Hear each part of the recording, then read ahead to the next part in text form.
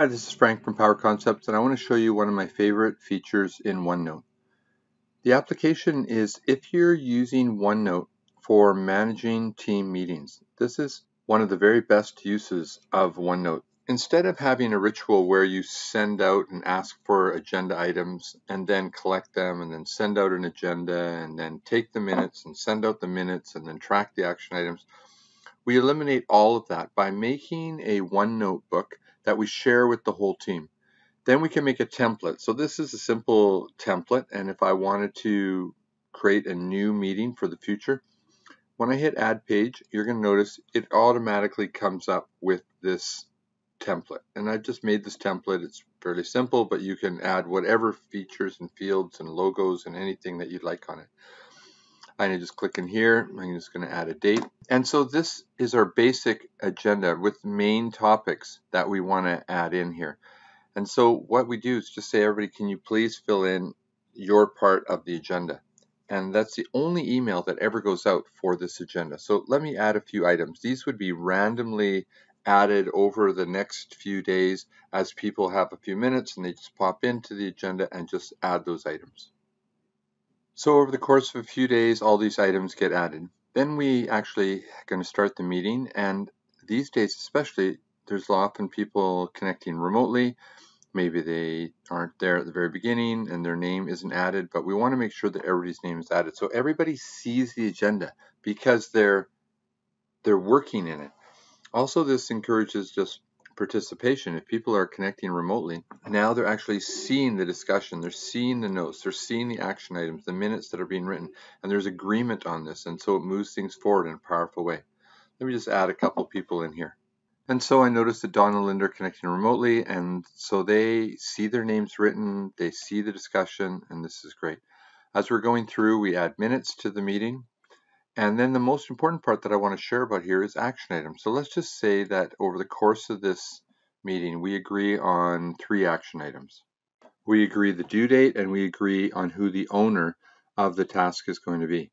Now, what typically happens is an email follows a day or so after the meeting with the minutes and the action items. This is another email that people have to open, maybe with an attachment they have to open. They have to read through it all and note their action items. And this is so easy for somebody to miss. And again, if I'm the driver of this meeting, I have no idea if anybody's doing anything until the next meeting where we have to spend the first 10 minutes saying, how did it go? Instead, I want to do this. I'm going to take these tasks and I'm going to make these Outlook tasks. And it's very simple. Just by simply being in them, I can click on Outlook task. I can go down to custom and it makes it a task. I'm going to pump in the due date here. This one is due on the 20th. And I hit save and close. And this is now a task here. It's flagged, and it's also a task in my Outlook. So when I go here and I look on the 20th, and I like my daily task list to be turned on, and I can see every task is going to show up here on my calendar. Let me go back to OneNote. Because I like this Outlook tasks and custom a lot, I've added this with a right click to my quick access toolbar. So it's actually right here. So what I'm going to be doing is with every task that comes at any meeting that I have, I can just click on here and I'm going to make this a task. This one here is due on the 24th. Hit save and close. And this one here is due on the 26th. I can just click here. And you can notice that each task has a link back to the OneNote file where secure new parts might not be very clear to me. I can click back here. It takes me back to the meeting and I can see all the context of everything that we talked about. And I hit save and close. And so what's great about this is by the time I walk out of the meeting, there's no I will send you the agenda in a day or so. I actually have the agenda. I have the minutes. I have the action items. I have everything I need. And the action items are managed already in my Outlook. Because if I'm part of 3, 4, 5 different teams that meet, then I'm going to have 3, 4, 5 different lists that I have to manage. And this is way too clunky. So instead, I'm going to click over here to Outlook, and I'm going to see every task that I need to do across every project, every team that I'm part of, showing up on the list. And so this is just great because this is where I work.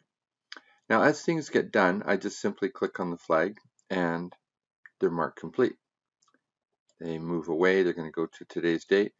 Review new contracts. I'm wondering, which contract are they talking about? It's this one here. I can click on here. This is going to take me right back to OneNote where I'm going to see the context of everything that's going on. You're going to see the first task already marked as complete.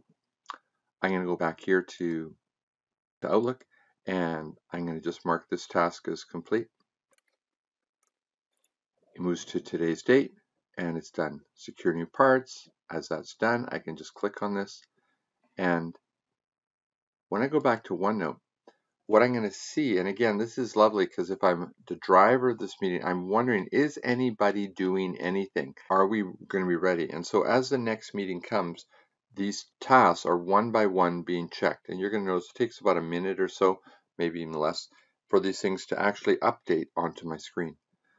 This is amazing, beautiful interaction between OneNote and Outlook and how this can be used in meetings.